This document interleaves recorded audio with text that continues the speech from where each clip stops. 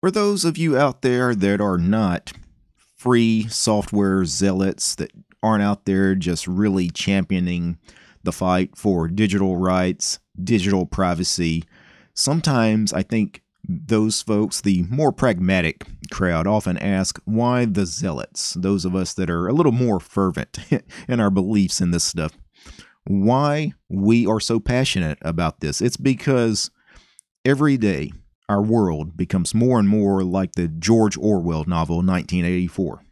Take a look at this story here from the UK. It's actually a Twitter post, but this guy posted this picture of a poster. Now, this poster says, "What is on a child's computer?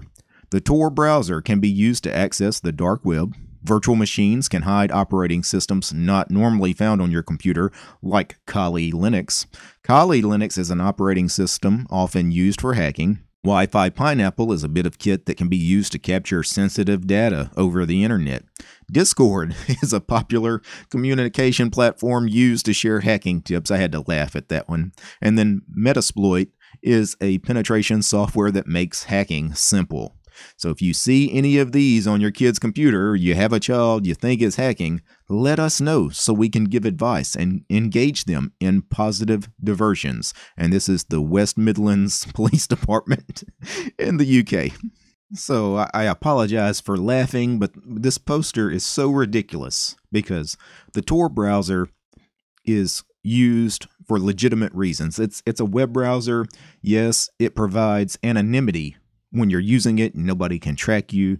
There are legitimate reasons why some people have to use the Tor browser.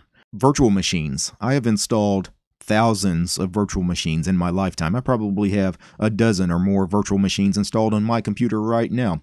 None of those virtual machines have I ever done anything nefarious on. That's strange. Kali Linux is an operating system used for hacking.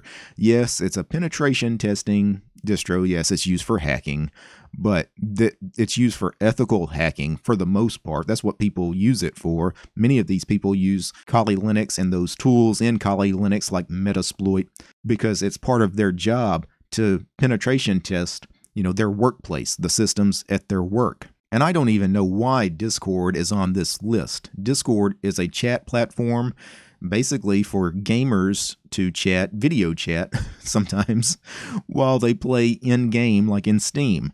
This is ridiculous that they even put Discord on this poster. And the fact that they are asking parents to report their child if they see them using any of this stuff, this scares the hell out of me.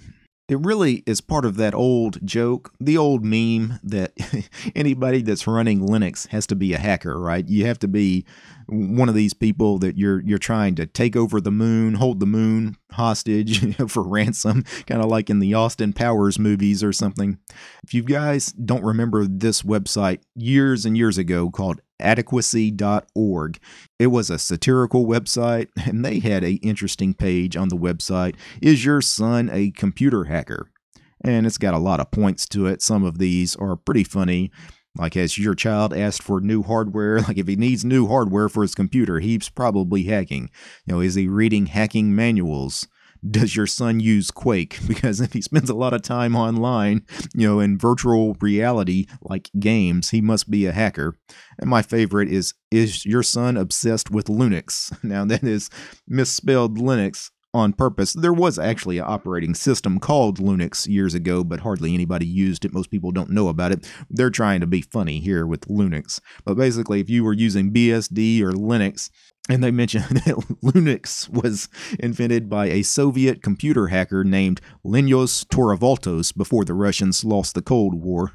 Again, it's a satirical site, but, this kind of stuff, a lot of people really think that, or thought that then, think that now. If you're using stuff like Linux, you have to be a hacker. If you're running C Matrix on your laptop, you have to be a hardcore hacker. So, because this blew up on Twitter, it became kind of a big deal. The UK police kind of denied responsibility for it, saying, yeah, we know that virtual machines can be used for legitimate reasons and that Discord is, not that bad. In a lot of ways, I think when government agencies or police agencies do something like put something like this out there, it is in some ways good for us because it highlights, for one thing, it highlights some really great projects out there, some free and open source projects, especially like Tor and Kali Linux. Now, proprietary garbage like Discord is also on the list. I don't care about that. But I guarantee you, people would see this poster and go, Tor, what's that? I'm going to download that and check it out. If you want kids to try something, tell them not to use it, right? I guarantee you, they're all downloading ISOs for Kali Linux right now.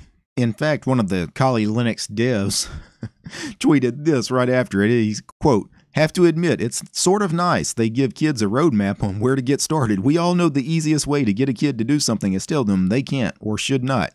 And then they list specific items not to do. Too bad they did not link it to Kali.training. So Kali Linux is, any press is good press, I guess. The UK police, again, they're denying that this was something they officially did. They said, quote, the poster was produced by a third party, was created as an aid memoir to assist teachers with safeguarding schools. And, they're apparently concerned about cyber attacks and things like that. Again, this is very, very Orwellian-like, the fact that, they're monitoring the software you use, and they want you to report your kids if you see them using this software. Guys, if you're not donating to organizations like the EFF and the FSF, I've mentioned this a few times, please donate. I'm going to link to both those organizations, the Electronic Frontier Foundation and the Free Software Foundation, in the show notes. Please donate. Give what you can. This show was made possible by Chris, DJ Donnie, Dylan, George, Haplo, Nate, Lambda, Michael, Mitchell, Omri, Rob, Sean, and Willie. These guys, they're the producers of the show. Without these guys, this show wouldn't be possible. And you see all those other names on the screen as well. I want to thank each and every one of those, ladies and gentlemen. If you'd like to support the channel, please consider doing so. You'll find me at DistroTube over on Patreon. All right, guys. Peace.